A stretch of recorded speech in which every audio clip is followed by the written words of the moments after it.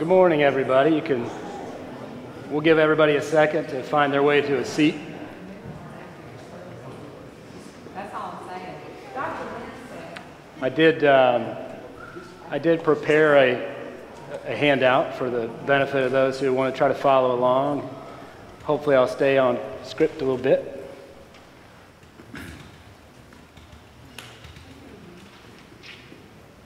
Well, good morning. It's a beautiful day. We're all here together. We have a risen Lord and Savior, and we're so thankful. I have so much to be thankful for. There is just a great deal of comfort in seeing everybody's faces and sharing this experience together, to gather to worship on this day. And it's a lot of sentimentality that's kind of I'm feeling a little bit right now as just a church family and this body, and we'll actually get to talk about that a little bit, and maybe it's through preparation that maybe I'm tuned into that a little bit more today, but it's certainly a wonderful day to worship, and we are, again, much to be thankful for. Let me open in prayer, and we'll get started. Father, we are grateful, and we rejoice together on this great day, this day where we celebrate, like every day we celebrate, but today in particular, that Jesus is risen and that he's conquered death and the grave and sin, and we are saved. And Lord, we are thankful for our church and our people, and we pray today that our worship will bring you glory and that our time together will allow us to learn more about you, and that we will draw things from your word that you would hope that we would hear or want us to hear, and that we would, again, we would bring you glory through our day. In Jesus' name we pray, amen. We'll be continuing with our study today, the book, The Communion of Saints. And it's been a great study. It is edited by Philip Graham Ryken. And this may have been explained to you already, but just for the sake of review, this particular book was just developed as a curriculum for an adult Bible study for 10th Presbyterian Church of Philadelphia. And so it has numerous authors, but Ryken pulled it all together, and so we've been enjoying this time together. In case any of you have not been here, I know on Easter Sunday in particular, it's not unlikely that we might have some family members or guests accompanying people. I wanted to back up just one little bit before we charge into today's content and just review maybe one of the more fundamental parts of what we're discussing, and that is specifically what is the communion of saints, just so we have that established together again. So we're going all the way back to chapter 1 here for a moment, but just as a reminder for most of you, Ryken says that the communion of saints are literally the holy ones. Now, they are not holy because of their own virtue, their own acts or deeds, or any of their own merits. They are holy solely on the basis of their justification through the righteousness imbued through Jesus Christ. And so not only are they declared holy due to their justification in Christ, but they are made holy through sanctification by the Holy Spirit as we learn to resist sin more frequently, and as we learn to be more obedient to Christ in our growth. And we are also identified as saints and as being holy because we are set apart. We are separated from the world. We are distinct, and we are meant to be different. We are meant to be identifiable as God's people. And as we consider what is communion, well, just the simple definition there is that communion for us is our unification together in a common life in Jesus Christ. So, all that review set aside, hopefully gets everybody kind of caught up with that. But we will turn to my particular chapter that I've been preparing for, which is chapter 6 in this book. And it is actually a gentleman by the name of Dr. Hughes Oliphant who wrote this particular chapter. And he is with Princeton's Center for Theological Inquiry. And his focus is, we'll get to, but the title is catchy, and some of these titles in this book have been, but it's Assembly Required. Assembly Required. Which, okay, we'll put the question out there just to kind of get everybody talking and thinking and participating a little bit. What do you think of when you hear Assembly Required? Jeff? Put together toys for children, That's right. That's right. Having to put together what he's... Right. Yes, exactly. And that's an important thing. But so, yes, I mean, that was where my mind went eventually or immediately to is, putting together something Christmas Eve, trying to have something special ready. Now, I know I'm sort of blending significant Christian holidays, but, maybe it's trying to snap together those little plastic eggs. But, but putting together a bike, for example, we've all opted to do that. I think we've all learned that it's worth the $100 to let Target do it for you, because invariably you do end up with something missing or an extra part that you know is supposed to go somewhere, and your concern is it's not going to work right, And obviously when you think about that, when you think about how these things are meant to go together, bringing it back into relevant commentary, we think about the body of Christ, right? And you would no more want to hand your child a wheel and say, hey, here's a bike. I mean, it rolls, Then we are to believe that we can operate as individuals, that we can be kind of lone wolves as believers operating outside of a communion of saints. And that brings us back to this notion of assembly required. And so we'll speak about that now. So Romans 12:5 says, so we, though many, are one body in Christ, and individually members of one another. And we are called to be a communion of saints. We are a body of Christ, and we are called to gather together. We are called to assemble. So, question again, why is it important that we assemble? These would be Sunday school answers. So it is Sunday school. So why is it important that we, as a body of believers, assemble? Sorry? It's commanded in Scripture. Yeah, there you go. I didn't know if you were standing up to talk, Joe. You're the mic man. All right. Anything else? Any other thoughts? Could avoid heresy.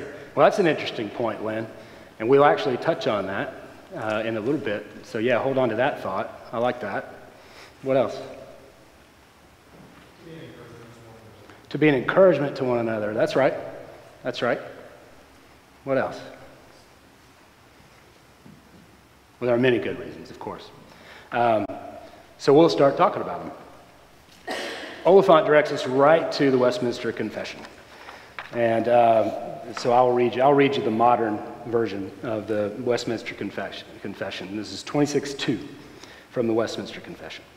It is the duty of professing saints to maintain a holy fellowship and communion in the worship of God and in performing such other spiritual services as to help them to edify one another. It is their duty also to come to the aid of one another in material things according to their various abilities and necessities. As God affords opportunity, this communion is to be extended to all those in every place who call on the name of the Lord Jesus. So as we just read, part of our profession as Christians is to maintain fellowship and communion in all that we do, have, and are. We are called in that particular passage to invest in each other's lives, right? We are bound to maintain a holy fellowship and holy communion both with God and with each other. And so we see this in many examples, and from the earliest days of the church, the Christian church, there have always been those who have gathered in worship and in fellowship. So I'm going to read this particular passage several times because the context is going to call for it. But from Acts chapter 2, verse 42, the early church. And they devoted themselves to the apostles' teaching and to the fellowship and to the breaking of bread and prayers. And day by day, attending the temple together and breaking bread in their homes, they received their food with glad and generous hearts, praising God and having favor with all the people. So, in fact, the faithful worship of God's people and the eagerness to be taught God's ways so they can walk in his paths provide fulfillment of even a divine prophecy. From Isaiah chapter 2, verse 3, and this is indicating a time when the Gentiles from different religions of the world will be brought in to the Christian fold. Isaiah 2:3, and many peoples shall come and say, come, let us go up to the mountain of the Lord, to the house of the God of Jacob, that he may teach us his ways and that we may walk in his paths. So many Christians will testify that our fellowship and our worship is a foretaste of heaven, right? We are communing with the triune God. We are communing with each other, and it's a foretaste of heaven. But yet, there are many people who elect to not assemble. Now, we're here. We're not those people. Now, it is Easter, so maybe more people are going to show up than might usually. But there are people out there who believe that the requirement to assemble or even be a part of a church is not essential. Why do you think that is? What are some reasons that people may give? And some of them are understandable. Some of them are could be justifiable, health and circumstances. But what are some reasons you might hear from someone who says, I don't really need to go to church? They may even be a professing Christian.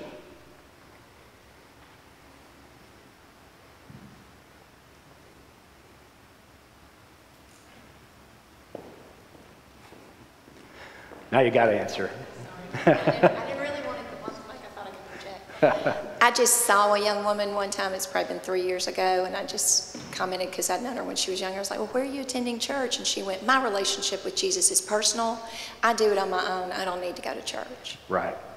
Yeah, that's common. Quote. Right. Anybody else? What other reasons do we hear? And there's a lot of reasons. Yes. Debbie Walker. Yes.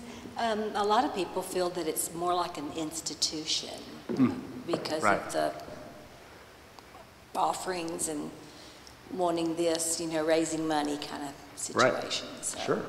Sure. Anything else? Any other thoughts about it? There's a lot of these. Yes, go ahead. Lynn's got her hand up. Here. Thank you, Joe, for doing this. I've heard a lot of people say that the church is just full of hypocrites, and I just generally say, well, you fit right in. And you're right. We all fail, we all sin, so you're right. Yeah, that's great. So yeah, that's common. People who they want to use some sort of beef they have with the church as their excuse or their justification to stay away, right?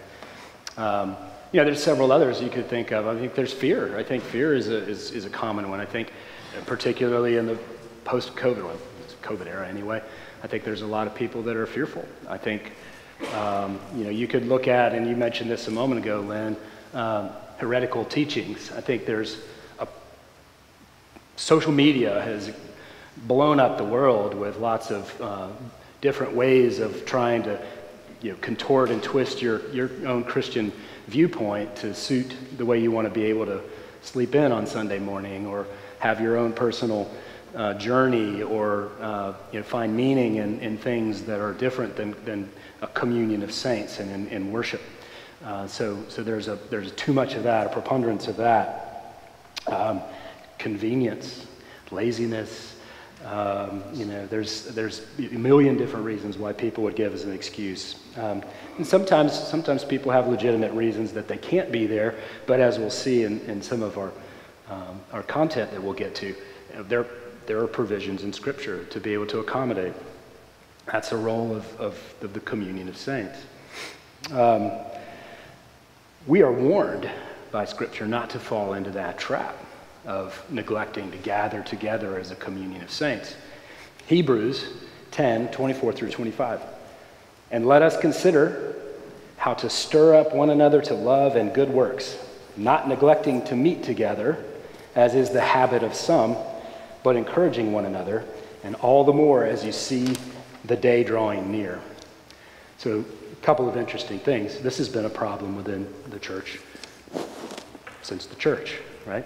But I think an interesting thing to draw a circle around, and I think we probably would resonate with this just a little bit, but the all the more as you see the day draw near. You know, I think that sunk in to me in an interesting way, because that tells me as we observe things and as we are continuing to be sanctified, we're going to spend more and more time together as a communion of saints, right? As we observe things that are happening in the world, and I think that's interesting that's always been that notion. But yeah, the Word of God actively warns us against neglecting to gather. So, by emphasizing fellowship, the Westminster Confession picks up on the basic biblical teaching about Christian worship. And so, let's read that again from Acts about the early church. And we'll start to pull some things out. And they devoted themselves to the apostles' teaching and the fellowship, to the breaking of bread and prayers. And day by day, attending the temple together and breaking bread in their homes, they received their food with glad and generous hearts, praising God and having favor with all the people. Okay, so what are the things that the early church did when they gathered together?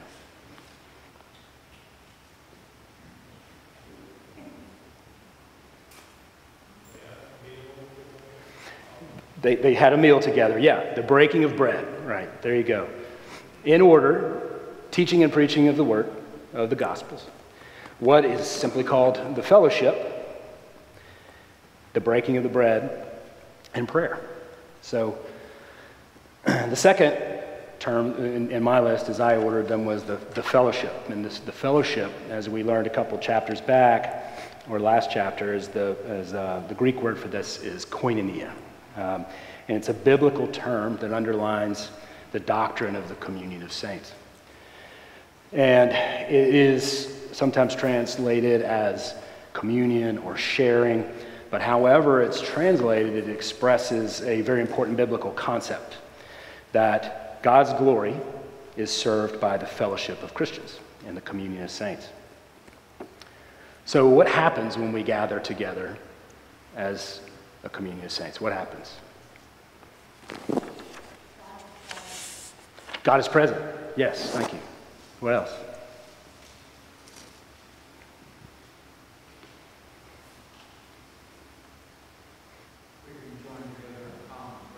We can join together in common prayer. Very good. Yes.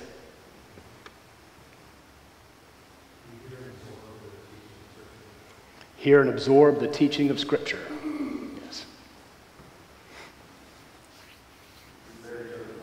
Bear each other's burdens. Yes.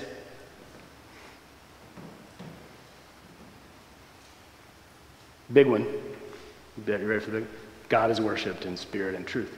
Yeah, we're united together in our love for one another, right? When we gather together, we build relationships, and we're united through our life in Christ together. We are at one in our faith. It's not a personal journey. This is our edification is we are growing together, and we share spiritual and material goods with one another. And God is worshipped in spirit and truth. And koinonia encompasses all of this. So to demonstrate a lot of this, and there will be a couple of sizable chunks of Scripture. So hang in there with me on this. But Oliphant takes us back to some Old Testament examples of the communion of saints, or the gathering together of God's people, and points out what that was about, what it was like, why it mattered. And it's really interesting. There's some really interesting parallels. So we're going to go to Exodus 24. Exodus 24 recounts the earliest recorded service of public worship in the Bible. And it makes it clear that the communion of saints is the essence of Christian worship. So, reading from Exodus 24. Moses came and told the people all the words of the Lord and all the rules. And all the people answered with one voice and said, "All the words that the Lord has spoken we will do." And Moses wrote down all the words of the Lord. He rose early in the morning and built an altar at the foot of the mountain and 12 pillars according to the 12 tribes of Israel. And he sent young men of the people of Israel who offered burnt offerings and sacrificed peace offerings of oxen to the Lord. And Moses took half of the blood and put it in basins, and half of the blood he threw against the altar. Then he took the book of the covenant and read it in the hearing of the people. And they said, "All that the Lord has spoken we will do, and we will be obedient." And Moses took the blood and threw it on the people and said, "Behold, the blood of the covenant that the Lord has made with you in accordance with all these words." Then Moses and Aaron, Nadab and Abihu, and 70 of the elders of Israel went up, and they saw God of Israel. There was under his feet, as it were, a pavement of sapphire stone, like the very heaven for clearness. And he did not lay his hand on the chief men of the people of Israel. They beheld, ate, and drank.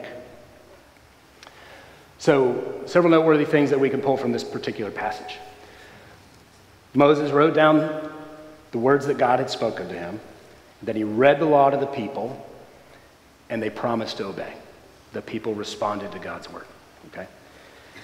We notice there are certain rites that are practiced. The rite of sprinkling, rite, R-I-T-E, rite of sprinkling. So half of the blood was sprinkled on the people, which indicated a strong unity, a blood bond tied together with a blood bond in unity. And half was sprinkled on the altar, which symbolically is sprinkling it on God. And that's indicating a blood covenant relationship between God and his people. And finally, a covenant meal was shared on top of the mountain. Oliphant makes the point through this that unity is established among those who share a meal.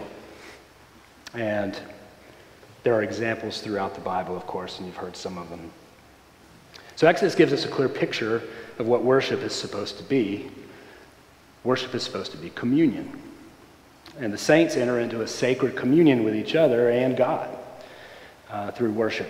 So, as we saw demonstrated in this passage, there are a number of things that happen that involve activities that do unify the saints. The book of the covenant is read, vows are made, and to follow the teaching, right? People are sprinkled with the blood of the covenant, and a meal is shared to seal the covenant relationship. Seeing a pattern, right? We're seeing this pattern. So, again, this is how Oliphant demonstrates that the church is supposed to experience the communion of saints. He gives us another interesting episode. This is when Nehemiah, the Israelites have been allowed back into Jerusalem after Babylonian captivity, but they had been scattered about under Nebuchadnezzar. Now they're allowed back in. They've rebuilt the wall, and the first thing that they're going to do is they're going to establish an assembly, a gathering of God's people, and it's going to be a time of worship and fellowship. So, reading from Nehemiah, chapter 8. And all the people gathered as one man into the square before the water gate. And this is loads of people.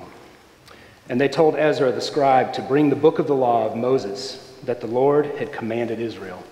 So Ezra the priest brought the law before the assembly, both men and women, and all who could understand what they heard, on the first day of the 7th month. And he read from it facing the square before the water gate from early morning until midday, in the presence of the men and the women and those who could understand. And the ears of all the people were attentive to the book of the law. Now listen as Nehemiah provides a great deal of detail about describing the setting of this worship. And there are a lot of names, big names, hard names to say. So I apologize, but I'm going to do it. And Ezra the scribe stood on a wooden platform that they made for the purpose. And beside him stood Mattithiah, Shema, Ananiah, Uriah, Hilkiah, and Messiah on his right hand, and Pedaiah, if I've said any of these wrong, don't say anything, Pedaiah, Mishael, Malchijah, Hashum, Ashbadana, Zechariah, and Meshullam on his left hand. This is his left hand. Ezra opened the book in the sight of all the people, for he was above all the people. And he opened it, and the people stood. And Ezra blessed the Lord, the great God, and all the people answered, Amen, Amen, lifting up their hands. And they bowed their heads and worshiped the Lord with their faces to the ground. Reading further, also, more names, Jeshua, Bani, Sherebiah, Jamin, Akub, Shabbathai, Hodiah, Messiah, Kalita, Azariah, Jozabad, Hanan, Peleah, and the Levites, these are the Levites, helped the people understand the law while the people remained in their places. They read from the book, from the law of God clearly, and they gave the sense so that the people understood the reading. So not only is the law read, but you have the Levites who had leadership in the Jewish church who were wandering around this mob, this gathering of people, providing interpretation, guidance, teaching of what they were hearing. So not only are they having the law read, they're having it taught to them. And the Levites were the descendants of Levi, the third son of Jacob and Leah, and they would sing psalms during the worship. They maintained the temple. They had a lot of duties as religious leaders. They served as teachers and judges. But in this instance, they were wandering about, making sure everybody understood what was being read. And Nehemiah, who was the governor, and Ezra the priest and scribe, and the Levites who taught, said to all the people, This day is holy to the Lord your God. Do not mourn or weep, for all the people wept as they heard the word of the law. Then he said to them, Go your way, eat the fat, and drink sweet wine, and send portions to anyone who has nothing ready. For this day is holy to our Lord, and do not be grieved, for the joy of the Lord is your strength. So the Levites calmed all the people, saying, Be quiet, for this day is holy, do not be grieved. And all the people went their way to eat and drink, and send portions, and to make great rejoicing, because they had understood the words that were declared to them. So this is a beautiful picture to me of, God's people had been scattered in exile, and they return and they sit under the reading of the word, and their reaction, their response is to weep. And it's just fantastic. So there's several important things about this that I think are noteworthy. Who was included in this assembly?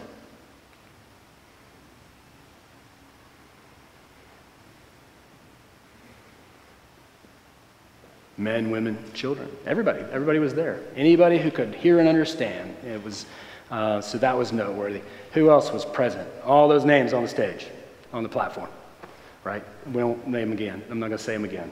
But so they were elders. They had elders that were present. They had the Levites were present.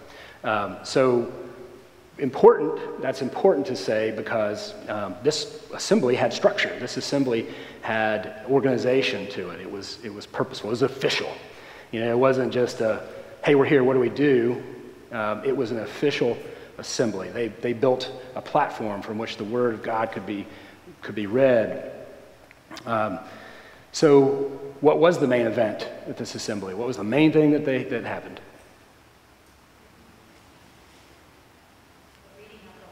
The reading of the law. Yes, it was. Thank you. So yeah, the reading of God's word. That was the main event. That was the main, and this went on for days. It took all morning long, every day for a week. They sat under the reading of the law and they would weep because of the word. So not only was the word of the law read to them, it was explained to them. So they were receiving teaching. And the passage shows that this community was being reconstituted through the hearing, reading, and preaching of God's word. So there were also certain rites, R-I-T-E-S, and traditions associated with the occasion, which mark it as a service of worship. And I thought that was interesting too. So it's an activity that's defined differently. The word was elevated which we do here. In this, there was a scroll that would be read. People responded to the reading of the word. They would shout, "Amen, amen." And what concluded the reading and the preaching? What did they do at the end? Look for the pattern. What's been the pattern? They had a meal. They had a feast. Thank you, Debbie. Yes, that's correct. So the book of the law is solemnly read. The people respond. A meal is shared, and a covenant renewal is performed. So it's fantastic stuff. So rabbinic tradition counts that the assembly at the Watergate here was the first official synagogue event. But it's what's described in the Westminster Confession when it says that the saints are bound to maintain a holy fellowship and communion in the worship of God. So worship is an experiencing of the covenantal community and a realization of the communion of saints. So let's talk about communion in the church. Communion of the saints in the church. So like worship on the mountain with Moses or in the city with Nehemiah, worship in the church is a communion of saints, right? It follows the same pattern of covenant worship God first established through Moses and Nehemiah. Here's that passage from Acts again, so check it out. You'll see the connection and parallels. And they devoted themselves to the apostles' teaching and the fellowship, to the breaking of bread and prayers. And day by day, attending the temple together and breaking bread in their homes, they received their food with glad and generous hearts, praising God and having favor with all the people. So, I'm doing okay on time, checking. So the first Christians understood that within their community, covenant assembly is required. And as they convened, as they met, they would spend time in corporate prayer, corporate learning of biblical truth, corporate evangelism, and corporate Christian growth and maturity. And the necessity for gathering and fellowship and worshiping is repeated constantly, of course, throughout the New Testament as well, even with Jesus in Luke. He came to Nazareth where he had been brought up, and as was his custom, he went to the synagogue on the Sabbath day and he stood up to read. So throughout the Old Testament, the saints are called to meet and to commune and to assemble. So Oliphant concludes his chapter with a great quote from Puritan Robert Harris. "Especially apply yourselves to the communion of saints. A dead coal put to live coals will take fire from them, which it would never do lying in the dead heap. So here, sort yourselves with such as are godly, and frequent the ordinances, preaching, prayer, and the sacraments, that you may have part in the new covenant." So let's stop here and see if anybody has any thoughts stirring before I do one other little thing. But what do you think? What do you think about it? Are you seeing the pattern? Do you recognize this pattern? Does it make sense? That we, from the very beginning, God has called us to be a communion of saints, not individual believers out doing their own thing, but to gather together. Yes? You know, in this electronic time, with the electronic communications that we have today, you could almost fool yourself, be at home on the computer and be a community. I think the physical presence is very important for us to have and to be together in one place. Yeah, I think that's great. And I was about to tag the question on before you answer it yourself. Does that count? I mean, is that really a suitable gathering digitally, right? But yeah, I agree. I mean, we're meant to be together to really commune and live together and share in our lives. And I think, sitting behind a monitor is definitely not the same, or a phone, whatever it would be. Right. What else? What other thoughts? Anybody have any thoughts? Denise.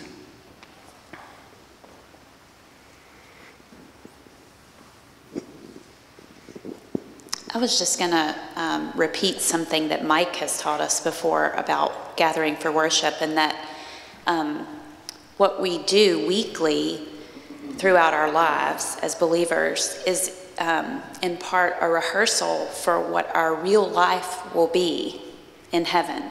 So who will we be with?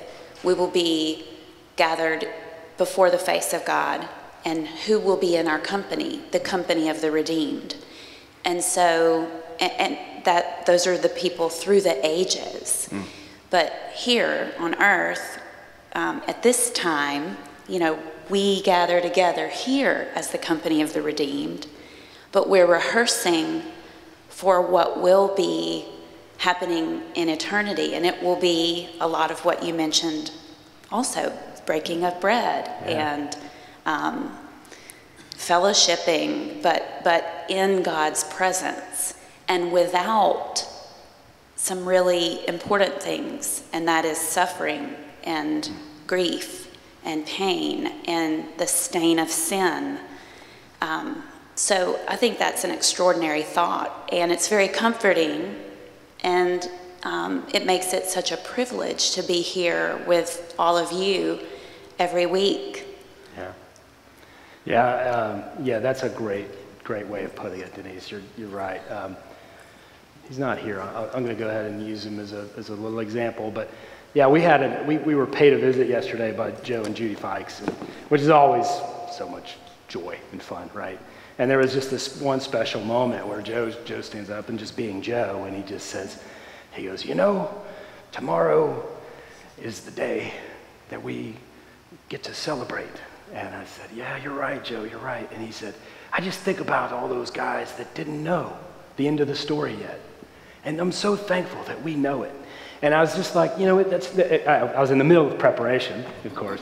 And so it just dials right into my head. I'm like, man, this is it. This is what it's about. And, and this is, this isn't just happening while we're bumping in the hallway together at church, right? I mean, this is living lives together, sharing lives. And it's such a beautiful, beautiful experience in a moment there with Joe. So y'all can give him a little pat on the back or something later, because he'll probably see it online now. But anyway, yes, we had somebody else had a. Here's one. Yes.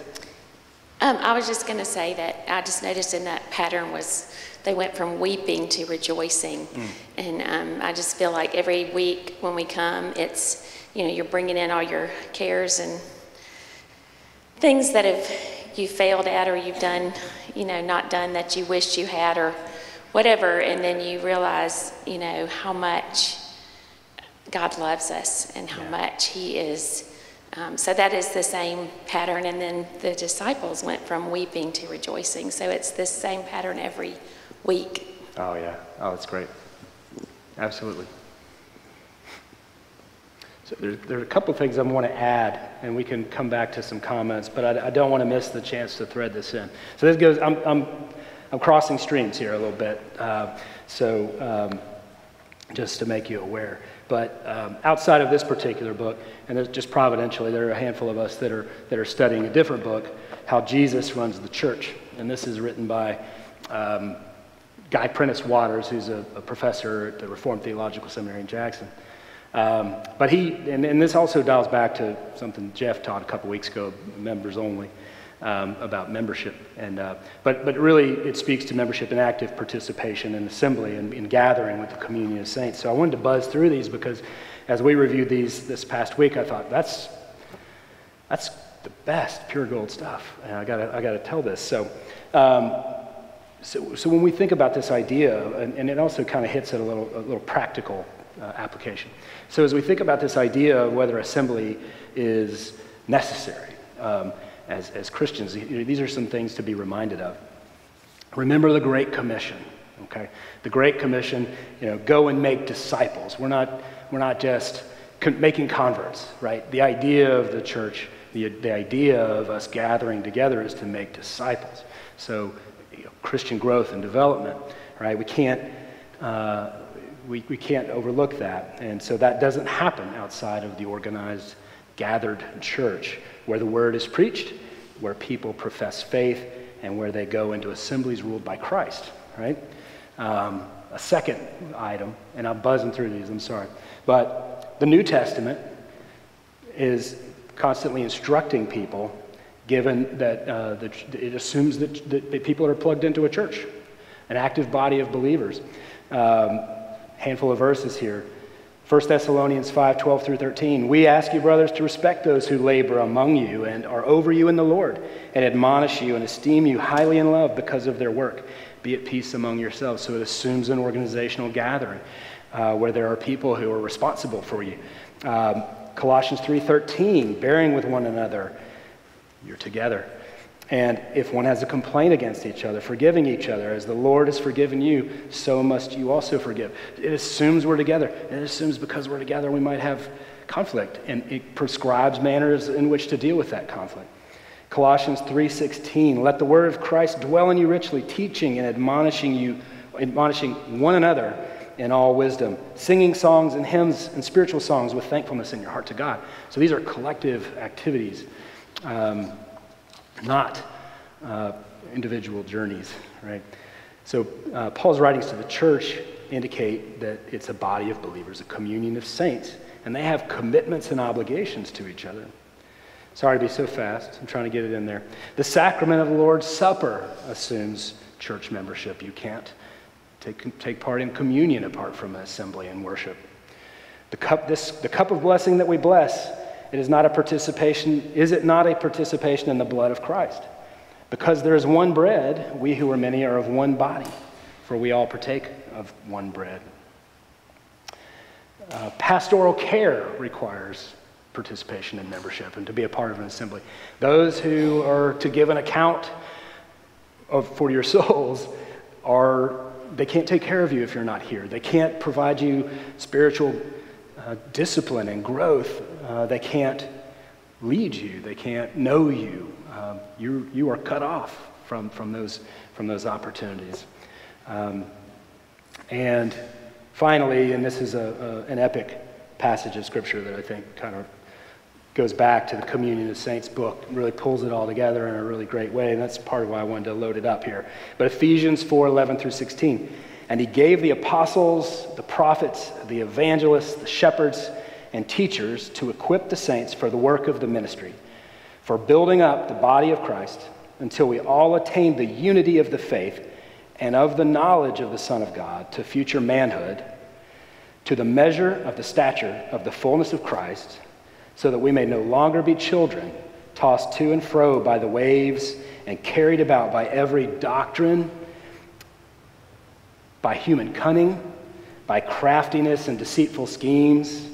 Rather, speaking the truth in love, we are to grow up in every way into him who is the head, into Christ, from whom the whole body, joined and held together by every joint with which it is equipped, when each part is working properly, makes the body grow so that it builds itself up in love. So that's the communion of saints, right? That just sort of nails it.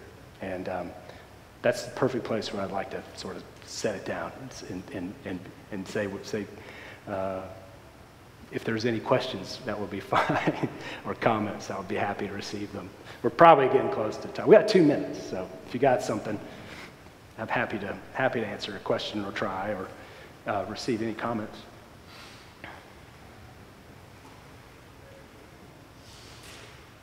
Well, it's a beautiful day and a glorious day, so can't wait to worship with you, and I hope that your families are all blessed and enjoy themselves today as well. So thank you. We'll